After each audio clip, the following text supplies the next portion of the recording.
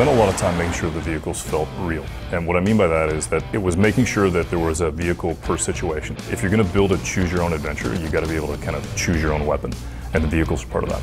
We wanted vehicles to really have a sense of purpose in the world. Even narratively, we wanted vehicles to kind of have a personality. So you're gonna meet Nick Rye and he's gonna talk about the plane that's been in his family for generations, and the cult has actually stolen that plane and he wants you to kind of help bring it back. And the plane's named Carmina, and he's gonna refer to Carmina all the time, basically, even when you recruit him as your guns for hire, and he's just like flying above you and raining havoc on cultists.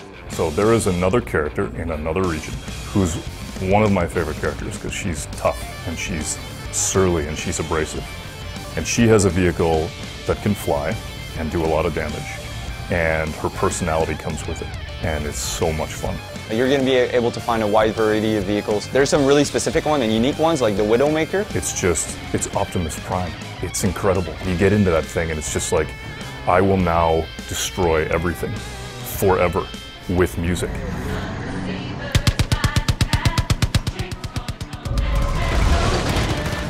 The Widowmaker is kind of a battering ram on wheels. It really allows you to destroy everything on your path.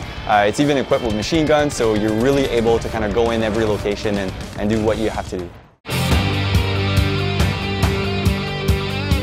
There was a very specific thing that I wanted to be able to put in the game, which is, there's nothing, to me, more American than getting in a classic muscle car and driving down the road with some badass tunes playing. You instantly feel like life makes sense. It wouldn't be a game set in Montana without the muscle cars. When we went on to visit, we saw a lot of people just kind of tuning their own old muscle cars. Like, I think it's something of a nostalgia or something of a kind of pride. If it's as simple as you want to get into this classic muscle car and bomb down the road, you can. If you decide you want to get into a big rig, you can. If you want to fly, you can.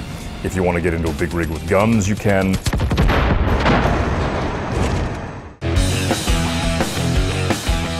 We wanted the player to find his own favorite vehicle. That's why we wanted players to be able to customize their own weapons and change the color schemes and really kind of change some attachments. You can really mount different weapons on a plane. You can go from just a regular plane to a plane with rockets, with a machine gun, cluster bomb. It was important for us to give as many options as possible to the player.